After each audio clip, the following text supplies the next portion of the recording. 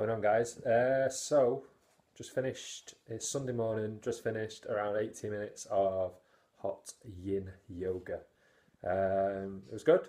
It was I think we're on day five. Day five? Yeah, day five today. Nice, slower pace than yesterday. Yesterday was a bit insane. Very sweaty yesterday. Not as sweaty today, still very sweaty. Obviously, it's hot yoga, the room's hot. Getting a bit better with some of the poses. Some of the bends in the knees feeling a lot easier and a lot more flexible and a lot more range of motion. Pretty cool. Only 5 days in, seeing some half decent results so far. Still an amateur at best.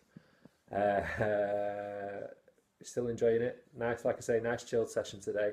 Holding the poses for some of the poses, we held them for a good 10 breaths, a good 10 sort of yoga breaths. It was good. It was very good.